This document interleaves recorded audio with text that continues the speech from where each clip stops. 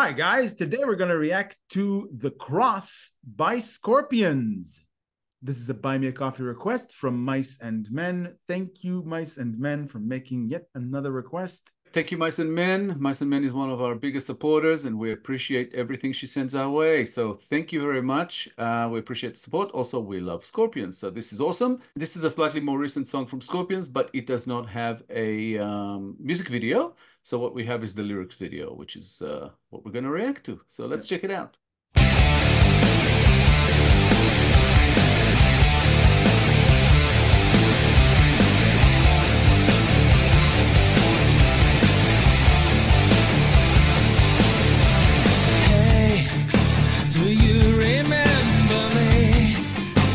Finally found the strength to face the pain you made me feel. I always had my tongue, and all the things you've done to me are secrets to reveal. I'll never let you do this to someone else. No, I could never live with myself.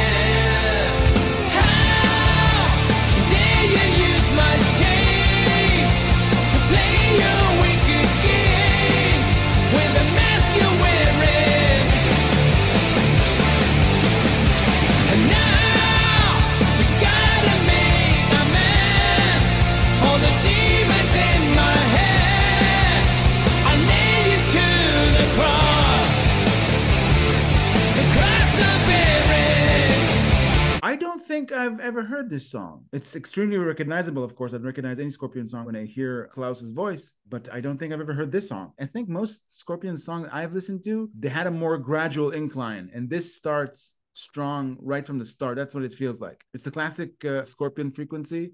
I love Klaus's voice. His voice resonates. There's a handful of lead vocalists' voices that I hold dear to my heart, and Klaus is one of them. I just love that sound. I'm surprised I don't know this song. I know this song. I've heard it only probably 2 or 3 times before. It's a fairly popular with Scorpions fans. I think it's from about 2007-ish, I want to say, from memory. And I vaguely remember that Billy Corgan from Smashing Pumpkins was involved with the song in some way. I thought he featured in the song. I didn't quite hear him in here. If he was there so far, he might pop up. I'm not sure.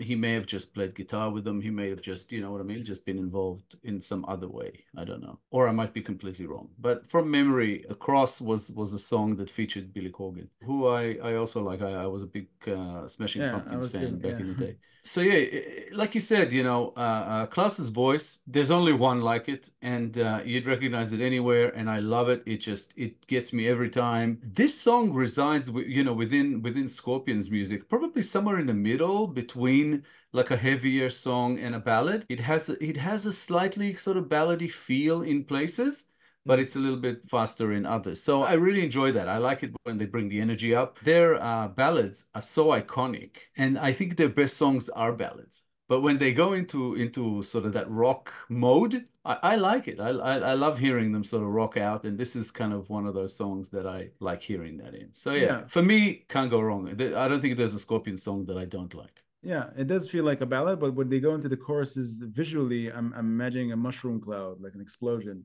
Every time they go into the chorus, that's what I imagined. That's a magic mushroom cloud. Yeah, man. Mushroom cloud, a large-scale explosion.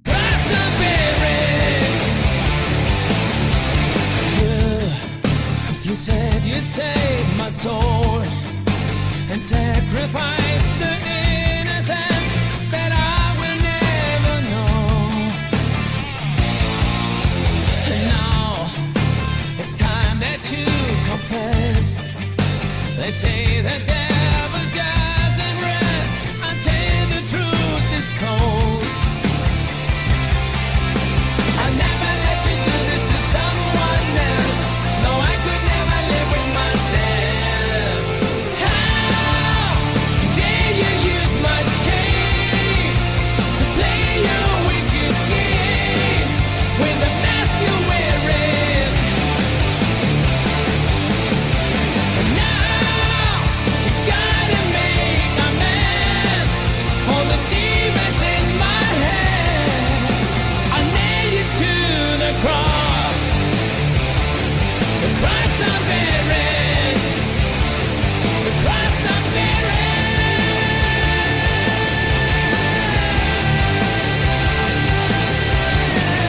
lyrics make me think about a very specific story. It's not a general philosophical take on something. This is something that happened to somebody. There's a victim here and there's a perpetrator, and I don't know what it is, but I do gather from the meaning that it may be somebody who was wronged by someone who was close to them, either a parent or a romantic lover or a sibling or a teacher or a mentor or something like that, that betrayed their trust and hurt them in the worst possible way. This person who's singing, he was a victim and now he's a survivor, and he is risen again, and he's set out to stop his perpetrator, whoever wronged him, from doing it again. Now that's his mission. It does have a very strong triumphant vein in it, which I like. There's an uplifting sense in it. It's definitely about betrayal, a betrayal of trust, somewhere along those lines. But it could be many things, though it does tend to take the mind in a certain direction. But because I'm not sure that that is the direction, we shouldn't probably jump to conclusions. But some lines like, I'll never let you do this to someone else. No, I could never live with myself. That kind of takes you somewhere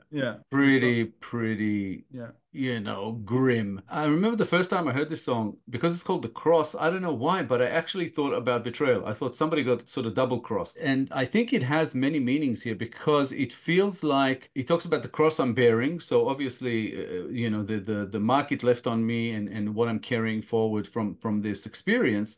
And it also feels like it might be talking about the church, about everything that's happened with, you know, all that, which we're not going to get into because there's not much. It's interesting. He goes to sections there that just take me there. You know, I always held my tongue, and all the things you've done to me are secrets to reveal. So it's basically someone who's saying, you know, I've been quiet for long enough. This is wrong. I'm going to blow the whistle on it. So I don't know if it's something that is personal to the band members or whoever wrote the song, but it's definitely personal to someone. And even if it's not a specific story, it definitely tells a story of something that I believe has happened to someone somewhere sometime. Yeah. And nailing to the cross, it's, I'm going to punish you. That's what it means. I'm going to crucify you as a form of punishment because you deserve it. Yeah. And to show everybody your crime and so you can atone to it. It kind of says that now you got to make amends for the demons in my head. I'll nail you to the cross I'm bearing. So that's their way of basically releasing themselves from